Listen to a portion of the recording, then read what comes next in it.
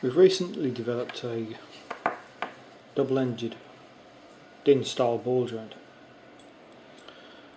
Now, how this is meant to work is obviously with the parts from our linkage kits that are available on eBay.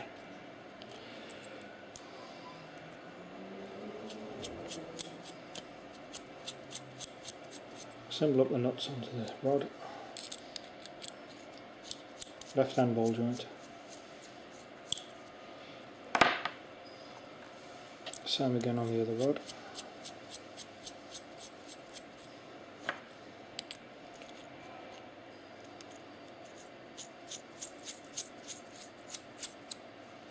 I've just picked a couple of rods at random, but obviously vary those rod lengths to suit your application.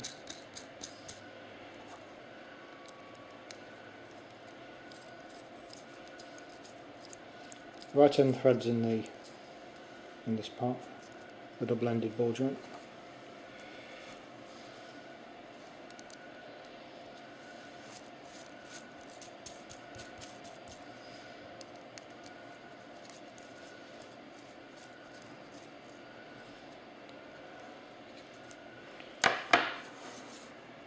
Now you can join 3 linkages together.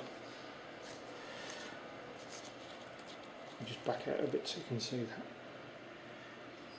So you've got 3 points.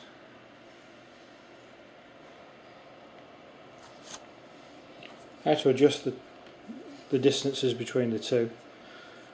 A simpler matter of turning the rods.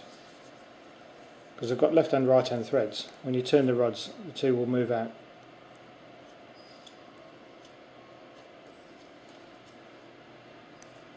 And there's plenty of adjustment on these.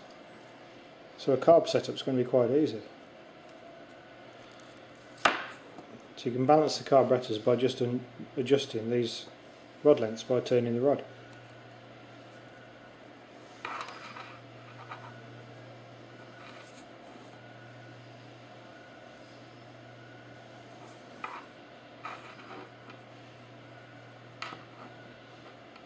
And then once you've got your settings, once you've got your distances, just lock the nuts off.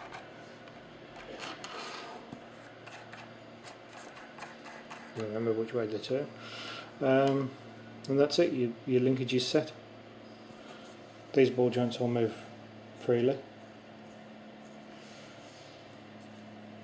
The end ones have got the extra securing clip, which is just a safety clip really, because even without the clip, the ball pin won't come out.